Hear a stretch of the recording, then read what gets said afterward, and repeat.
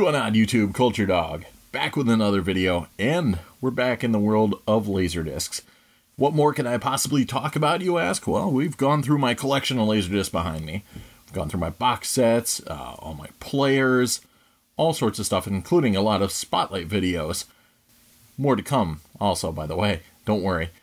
But one thing I've been hearing from people throughout this entire kind of crazy ride I've been on since starting my channel last year is that people are interested in the basics of Laserdisc. There's tons of acronyms thrown around. There's lots of information that's tossed around online as if everybody has the same kind of base knowledge of what's going on. And I've been hearing a lot of talk about let's get everything out on the table. What's this mean? How do I do this? And Laserdisc isn't quite as plug and play as a DVD. If you want to listen to DTS and Dolby Digital and all this stuff, you're going to need to look for a specific player. You might have to get some strange external equipment, etc. So I figured, let's do it. Let's start from the beginning. Let's go down the line. So I'm going to talk about today the history a little bit, and then work our way into what all the weird terminology we talk about, us Laserdisc enthusiasts talk about what all that means. And then get into the specifics of all the audio formats, the video, what sets Laserdisc apart, and then where you can find it, where some great resources, and then some bits about the maintenance and upkeep, because it is a dead format, so you got to give it a little bit of tender love and care to keep it up and running until at least those 3D printers start making awesome Laserdisc player replacement parts. But we're going to start with a little bit of a history lesson on Laserdisc, and a lot of this information can be gleaned. I think a lot of it's probably reprinted on the internet, but there's a great series of historical articles in this classic Laser Magic 1998 monster behemoth compendium from Widescreen Review. It's got a great article called World on a Silver Platter by David Robert Chalitti, kind of going into the crazy behind-the-scenes world of Laserdisc and where it came from. And until this point, in 1998 or so, there had been a lot of contention over who the inventor of Laserdisc was, or what company created Laserdisc, like where it all came from. And CD, being another optical disc format, got lumped in together there. Philips, the manufacturer, took a lot of credit for it, and they were the inventor of CD and whatnot. So this material that came to light and was pretty fascinating, and it all kind of started oddly with Bing Crosby of all people, and there's also some German engineers, and that more on that later though.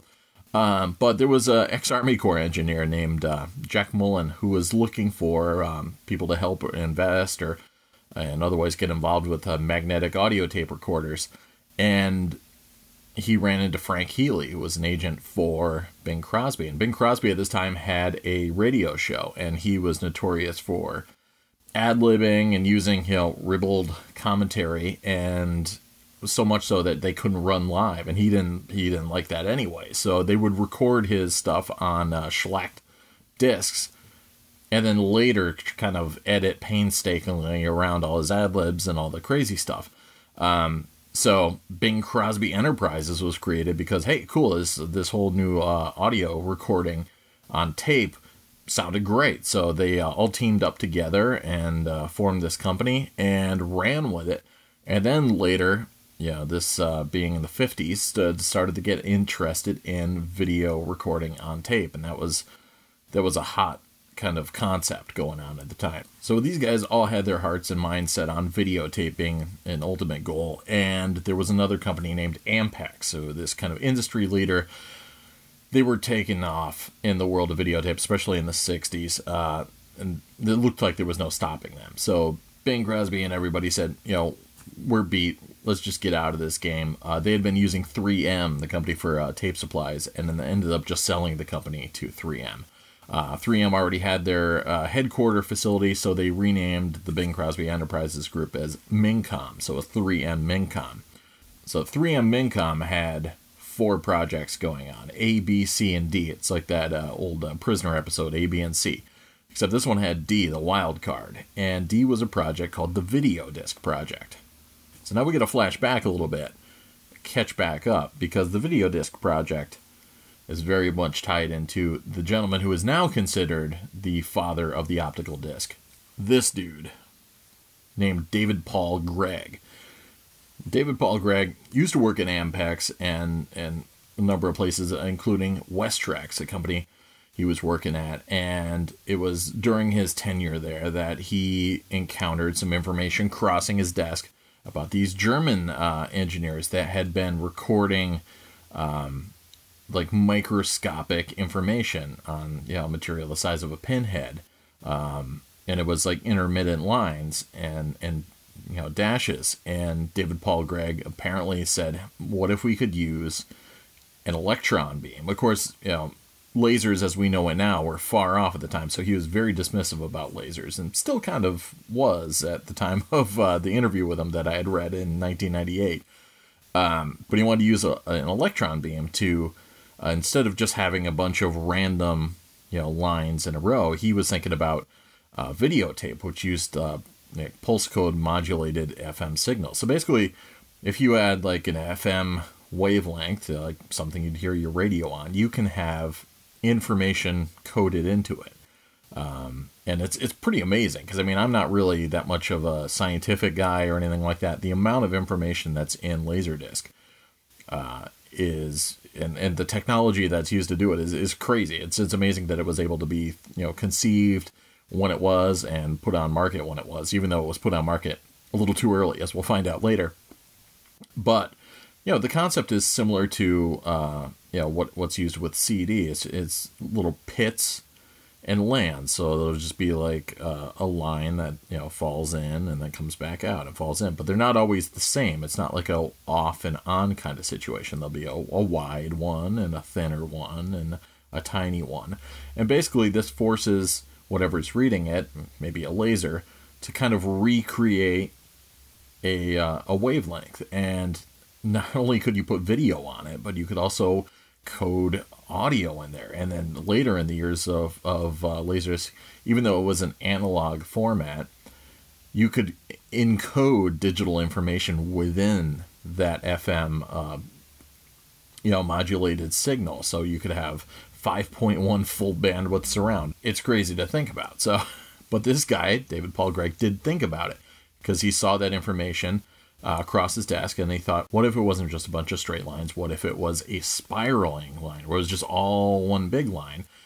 You could fit, according to him, a couple reels of a movie on a side of a disc. Originally, it was going to be a transparent disc. It wasn't going to be shiny and reflective like CDs and DVDs and Blu-rays, etc. are. And it was going to use an electron beam to kind of carve the master disc, and then it was going to use fiber optics and a mercury arc lamp to read it, and so it was going to be a little bit of complexity, and he was looking forward to making it a reality, but nobody was interested in it. And eventually he got let go from Westrex, apparently from, I don't know, just spending too much time overseas or kind of abandoning his job or whatever. And when he came back, after his period at Westrex was over, his buddy Chuck Tobias, who he'd worked with, a colleague, was now working at 3M Mincom, and introduced him to Frank Healy, the gentleman who had previously been the assistant or agent to Bing Crosby. And he introduced David Paul Gregg notoriously as Mr. Videodisc. And that was David Paul Gregg's kind of original intent for the disc, was to be called Videodisc, or VD for short. And 3M actually let him run with it. And that was experiment, or Project D. So he was doing a little bit of research into it, and eventually had patents that he was partial author for. Up until this point, a lot of this information he had been kind of culling together and coming up with was all just stored in his head. And he didn't have any paperwork, and oftentimes he would show it to people and they'd want to see some sort of report on it, and he didn't have that. It was just all in his head, and he was very protective of his property. Yeah, apparently Gregg only lasted about 3 months or so at 3M Mincom. Stanford Research Institute was brought into the project, and without David Paul Gregg's knowledge, and they were asked to do some research on it, and eventually handed the reins to coming up with how it would work. And David Paul Gregg just quit the company. Some people say he snuck in on a weekend and just cleared his desk out and left. Meanwhile, Chuck Tobias, who I had mentioned earlier, And a number of other 3M employees kind of formed their own corporation called Winston Research. And some people say that it was just for videotape research, and David Paul Gregg, of course, says it was for video disc research. Either way, he joined that fold, and they started to, take things a little bit more seriously again. It was a short period because 3M found out that all these ex-employees were all kind of bundled together doing the same kind of work they had been doing under 3M's banner, and then pretty much immediately sued, and was kind of a progenitor for the whole concept of that, like, intellectual property, or that, you can't just, like, up and run somewhere and take a lot of information from where you're working and just, use it somewhere else. But one of the key elements was that David Paul Gregg met a gentleman named Keith Johnson, who used to work at Ampex back in the day, and he eventually formed a company called Gauss Electrophysics with him. And Gauss was kind of, David Paul Gregg's baby. That was his realm to develop the Laserdisc or the video disc and run with it. And he would take it to everybody and talk about it, and it kept getting shot down. He was very successful at that time doing a lot of tape-based work, and his tape stuff was amazing and very accurate and fast, and everybody loved it. So he figured at the same time he'd piggyback a lot of interest into this video disc project of his, and so a lot of his clients or people that he knew, like Capitol Records, were not interested. I believe GE got involved for a little bit, and then that kind of fell apart, and was just looking for a partner. At the same time, apparently 3M was still kind of developing their own video disc still, and after David Paul Gregg went to visit Philips, and they said, no, that's a horrible idea, they immediately started trying to work on their own video disc, which is pretty cheesy. Meanwhile, one of the private investigators in Gauss was a gentleman named Tim Scott, and he knew Don Wynn, the private assistant to Lou Wasserman, who headed MCA, which was also known as the Octopus. It was just this media empire that had its fingers or tentacles in every angle of business, and it was kind of on the radar for antitrust kind of government agencies for a while as being a monopoly. But definitely somebody that you'd want to get into bed with on a video project, because they had a huge collection of films in their catalog that they could exploit on the home video market. They eventually bought up 60% of Gauss Electrophysics in, I think, 1968 or so. So there was a race. There was a bit of an arms race going on about videotape and video disc, and eventually, some places like Japan were totally cool with videotape coexisting alongside video disc, and America a little bit less so. And they did different things. The video disc format was meant to be more, archival, or the quality representation of a film, whereas the videotape was meant to be more convenient and offered, rewatchability, retaping. Rewatchability was actually a key factor of video discs benefits.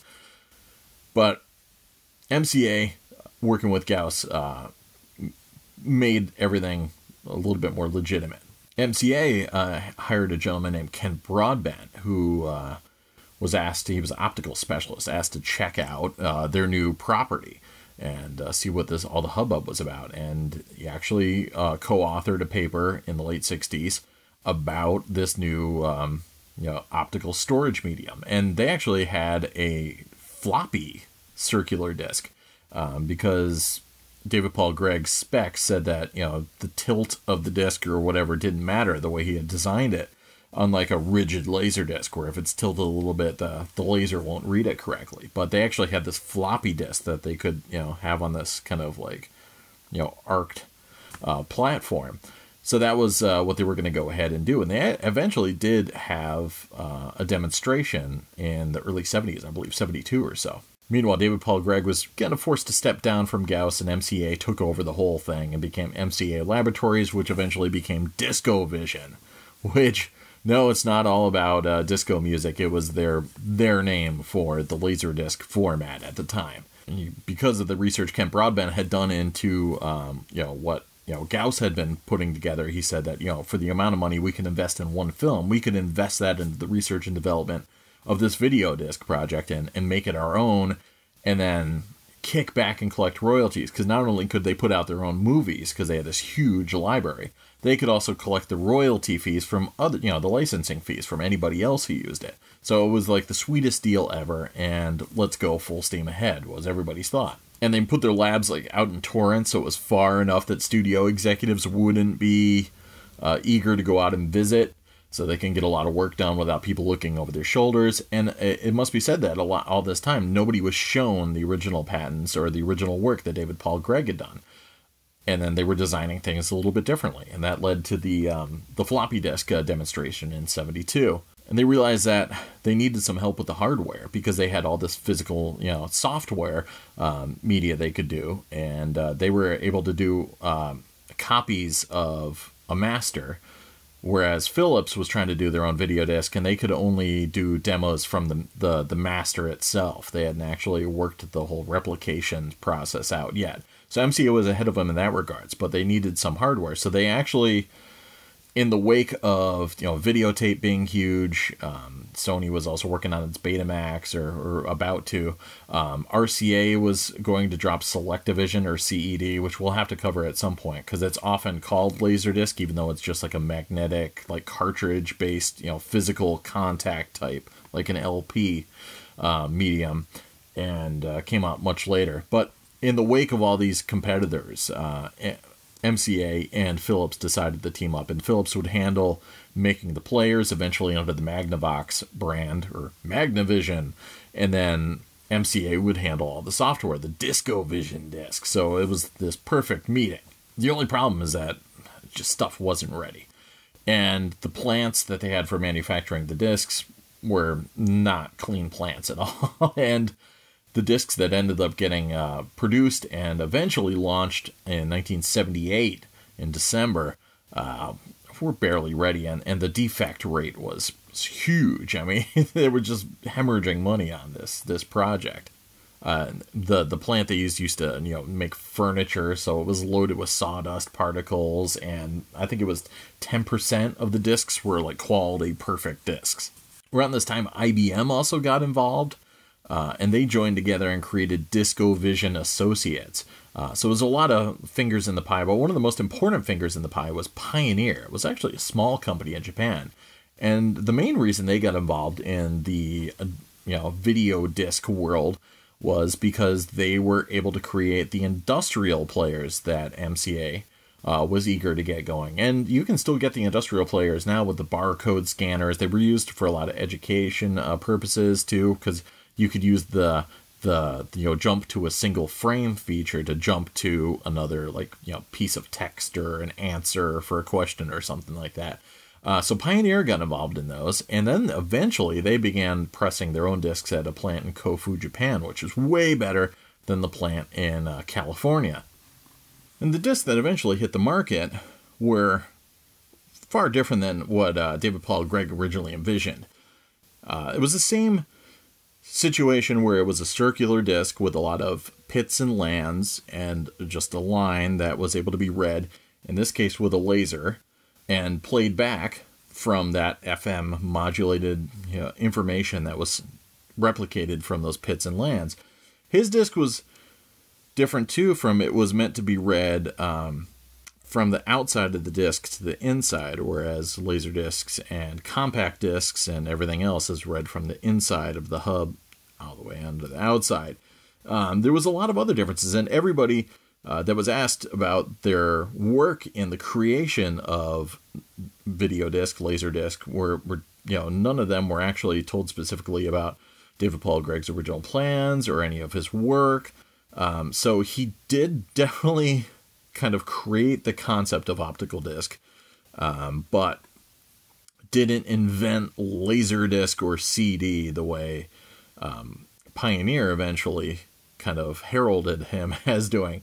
So eventually, once all these discs were coming out bad, MCA's catalog was falling apart. I think the last catalog they had only had like 38 titles or whatever.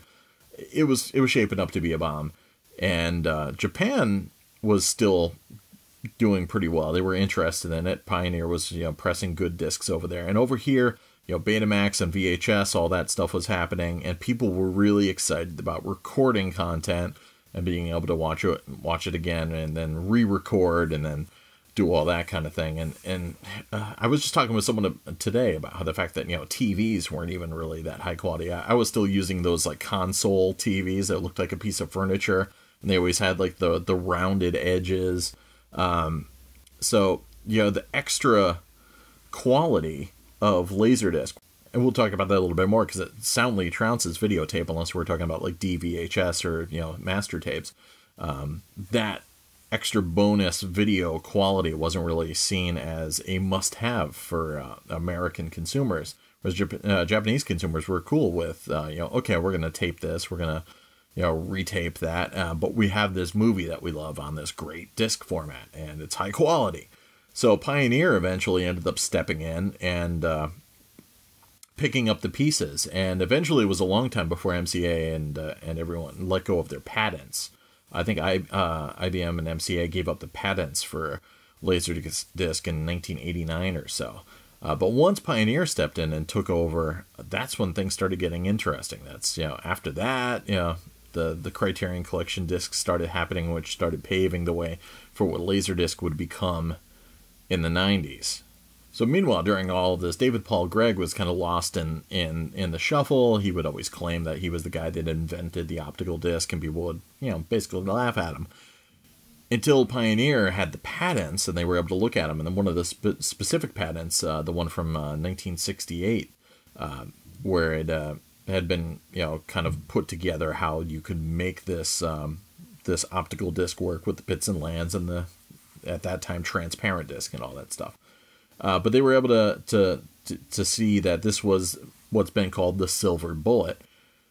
Whereas if that could be applied as, the birth of a video disc or Laserdisc, it was so vague because the specifics were so different that they could use it to their advantage. So it was actually more in Pioneer's corner to say this is the guy that invented it, because it's been positioned akin to the wheel. Like if you had something round and you had a patent on it, then you could just go ahead and say anything that's remotely round is based on that. So with this kind of vague thing, anything that's like remotely similar to this optical thing, it didn't have to have the exact same technical specs, because CD and Laserdisc didn't have the same technical specs as the official patent. So then they could theoretically broaden that, and anything that would come out in the future would then fall under that patent, and then they would have to license from Pioneer. So it was pretty smart. That patent was apparently lost for a long time. The word is that at the patent office, there was a guy who used to stash stuff in the ceiling for some reason, and a bunch of painters came in and were working on the room, and then realized that there was a bunch of patents in the ceiling, in which the original patent that had David Paul Gregg's name on it was found. So yeah, basically, there was a guy, he came up with the concept.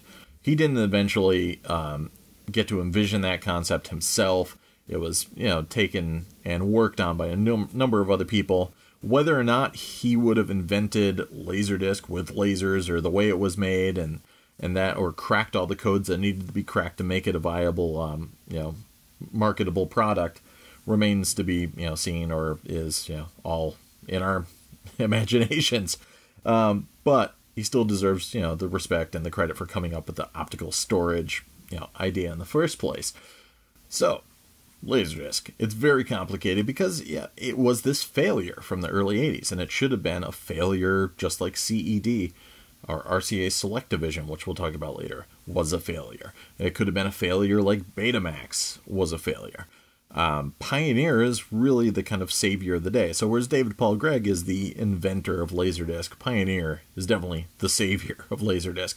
And they took it from Lou Wasserman and MCA's messy mire of all these horrible discs, and apparently too that a lot of times they would use the dead or crappy discs from all sorts of things, including like GM training videos and stuff like that, and they would use them as side, blank sides, so you could, and they would, put some sort of coating on them so you couldn't read them, but if you wipe them off with soap, you can still read those original old training videos and stuff like that. fact, you can YouTube a lot of those. But yeah, that whole era just stunk of failure. But you got to give credit to the pioneer to sticking with it and eventually seeing to fruition the whole concept of this archival medium and a library of films that would be at your beck and call in great quality. And even though you could not record on it, it still has its merits. And we're going to find out all about that. So stick with me. We're going to get into a whole bunch of information about Laserdisc, including all the terminology used in it. That's going to be up right next. And hopefully by the end of this, we'll all figure out what we're talking about. Or at least hopefully I will. But thanks to everybody for putting in these requests for this this material and giving me the kind of gumption to go ahead and put this together and get it out as quickly as possible. And thanks to everybody for being patient and waiting for me to get my act together and get all this stuff out there. I got a few other spotlight reviews and all that kind of stuff in the meantime to keep you entertained. But hopefully you enjoyed some of the history behind the shiny format that we all know and love. For a small fraction of us in the world know and love. Thanks for hanging out. Cheers.